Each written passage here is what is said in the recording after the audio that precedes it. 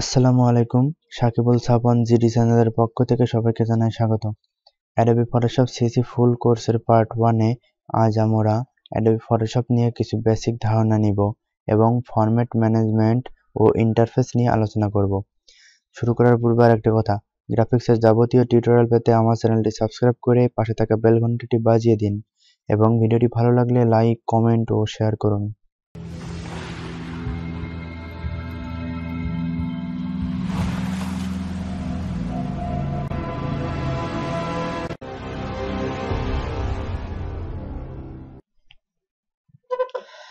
প্রথমত ফটোশপটি ওপেন করব।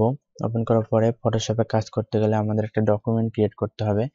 Document create করার জন্য আমরা ফাইল থেকে নিউতে অথবা কন্ট্রোল এন দিয়ে আমরা নতুন একটি ডকুমেন্টের বক্স আনবো। পরে ডকুমেন্টে একটা নাম দিতে হবে আমাদের। নাম আমরা সাপোজ ডিজাইন নামটি দিলাম। তারপরে ডকুমেন্ট টাইপ, এখানে ডিফল্ট আকারে কাস্টম অথবা ডিফল্ট ফটো সাইজ থাকতে পারে, তো যে কোনো একটা থাকলেই হবে। ডিফল্ট ফটো সাইজ থাকলেও সমস্যা নাই। তো এখানে তারপরে আমাদের লাগবে হাইট, ওয়েট, কতটুকু হার্ডবোর্ডের সাইজ হবে। তো এখানে ইঞ্চি আছে, পিক্সেল আছে, সেন্টিমিটার আছে। সাধারণত ইঞ্চি পিক্সেল বেশি ইউজ করা হয়।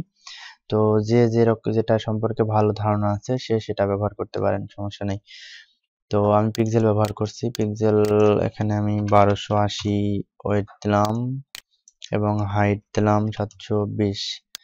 আর এটা রেজুলেশন, সাধারণত রেজুলেশন ডিফল্ট আকারে 72 থাকতে পারে। তো আপনারা সবাই 300 দিবেন। 300 মোটামুটি হাই রেজুলেশন। 300 কম বেশি দিলে আপনাদের সমস্যা নাই, তবে 300 মোটামুটি হাই রেজুলেশন। তারপরে কালার মোড। কালার মোড এখানে bitmap, grey scale, RGB, CMYK, lab colour. সাধারণত আরজিবি এবং সিএমওয়াইকে বেশি ব্যবহার করা হয়। আরজিবি কালারটা ওয়েব মিডিয়া অথবা যে কোনো ডিজিটাল মিডিয়া, আমরা যে কোনো কাজ করার কাজে আমরা আরজিবি অর্থাৎ রেড, গ্রিন, ব্লু এই কালারটি ব্যবহার করতে পারি। আর সিএমওয়াইকে হলো প্রিন্ট মিডিয়া, যে কোনো প্রিন্টের কাজে আমরা সিএমওয়াইকে কালার ব্যবহার করব। আর এখানে গ্রে স্কেল আছে। গ্রে স্কেলটা হলো সাদা কালোর সংমিশ্রণে যে কালারটি হয়, সাদা কালোর মাঝামাঝি একটা কালার, সাদা কালো সংমিশ্রণে কালারটি হয়, সেটা হলো গ্রে স্কেল। সাধারণত আমরা আরজিবি কালার দিয়ে আমরা কাজ করব। তাহলে এখানে ব্যাকগ্রাউন্ড কন্টেন্ট, এটা সাধারণত হোয়াইট থাকে, অর্থাৎ আমরা যে আর্টবোর্ডটি নিব সে আর্টবোর্ডটি কি কালার সেটা আমরা ব্যাকগ্রাউন্ড কালার দিতে পারি। ব্যাকগ্রাউন্ড কালার সাধারণত কালো হবে। তো এখানে ট্রান্সপারেন্ট আছে, যেটার কোনো ব্যাকগ্রাউন্ড কোনো কালার থাকে না। সাধারণত আমরা হোয়াইট ব্যবহার করে থাকি। তো তারপরে আমরা ওকে দিব। ওকে দেওয়ার পরে আমরা এরকম একটি ইন্টারফেস পাবো। তো ইন্টারফেসের ফটোশপটি একটা ডকুমেন্ট সহ ওপেন হয়েছে। এই ফটোশপটি একটা ট্যাব আকারে ডকুমেন্টটি ওপেন হয়েছে। আমরা সাধারণত এই যে এখানে ড্র্যাগ করে যদি নিচের দিকে আনা হয় তাহলে এটাকে আলাদা করা সম্ভব। যদি অনেকগুলো ট্যাব হয় এভাবে আলাদা করা যাবে। আবার আপনি এখান থেকে একটু ড্র্যাগ করে উপরে ধরলে ট্যাব আকারে ওপেন হবে। তো এখান থেকে এই যে বাম সাইডে যেগুলো দেখছেন এগুলা হচ্ছে টুল বার, ফটোশপের এগুলো হলো টুল বার। আর উপর দিকে যেগুলো দেখছেন এগুলো হচ্ছে মেনু বার।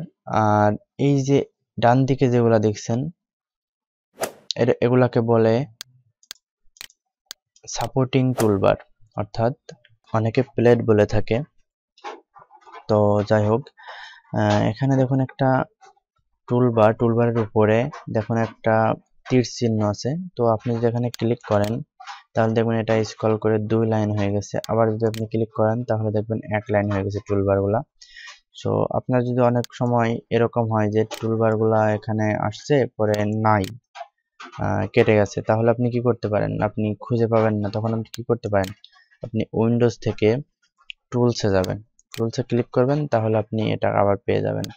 আপনি এখান থেকে ক্লিক করে আপনি এখানে ড্রাগ করে রেখে আপনি এখানে সেট করে নিতে পারবেন। তারপরে আপনি যদি সাপোজ আপনার এখানে লেয়ার অপশনটা নাই, আপনি কি করবেন তখন? লেয়ার নাই, আপনি লেয়ার কোথায় পাবেন? আপনি উইন্ডো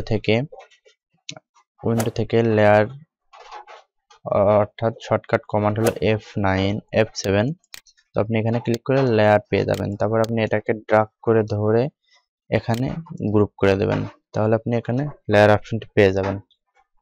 তারপর আপনি কোনো ডকুমেন্টে কোনো কাজ করলেন বা কোনো ফটো বা যে কোনো কাজ করলেন, কাজ করার পরে আপনি এটাকে সেভ দিবেন। সেভ দিলে কি করবেন? সেভ দেওয়ার সময় আপনি ফাইল থেকে সেভ গিয়ে অর্থাৎ Ctrl+S ক্লিক করলে আপনাকে লোকেশন দিতে বলবে। আপনি আমি সাধারণত ডেস্কটপে সেভ করলাম। আর এখানে দেখুন ফাইল যে নেমটি, আমি প্রথমে যে ডকুমেন্ট নেওয়ার সময় যে নেমটি দিয়েছিলাম ওই নেমটি এখানে ডিফল্ট আকারে নিচে, তো আপনি এখান থেকে নেম চেঞ্জও করে দিতে পারেন অথবা এই নামেও রাখতে পারেন। তারপর এটাকে আপনি প্রথমত PSD অথবা PDD এই ডকুমেন্টে সেভ করতে পারেন। এটা যদি আপনি সেভ করেন তাহলে আপনি নেক্সটে এইটা ফটোশপে ওপেন করে এই ফাইলটা ফটোশপে ওপেন করে আবার আপনি কাজ করতে পারবেন। আর আপনি যদি সেভ করলাম, আবার আপনি যদি এটাকে আপনি জেপিজি অথবা পিএনজিতে সেভ করেছেন তাহলে আবার ফাইল থেকে সেভ অ্যাসে যাবেন অথবা Shift+Ctrl+S এ ক্লিক করবেন। পরে এরকম একটি পেজ আসবে, আপনাকে আবার লোকেশন দিতে বলবে। আপনি এখান থেকে সেভ ফরম্যাটটা আপনি এখান থেকে জেপিজি করে দিবেন। জেপিজি করে দেওয়ার পরে আপনি এখান থেকে সেভ দিবেন, দিয়ে ওখান থেকে ওকে দিবেন। তাহলে আপনি কি পাবেন? তাহলে আপনি ফটো যে কাজ করলেন সেটাকে আপনি সেভ করতে পারবেন। সো এভাবে আপনি কাজ করতে পারেন।